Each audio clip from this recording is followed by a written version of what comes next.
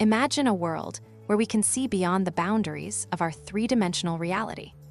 Scientists have discovered that by using higher dimensional geometry, they can visualize and understand complex phenomena like never before.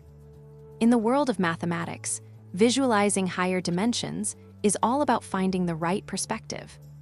By looking at three-dimensional cross-sections of things, we can start to grasp the concept of hyperspheres and hypercubes. So, what does it mean to visualize a hypersphere? It's like drawing a series of spheres growing from within our three-dimensional space. Each sphere represents an intersection of the higher dimensional space with our own reality. But why is this important? By visualizing higher dimensions, scientists can better understand complex phenomena like black holes and the structure of the universe. It's a game changer for our understanding of the cosmos. Now, imagine if we could apply this same principle to other areas of science and technology. The possibilities are endless.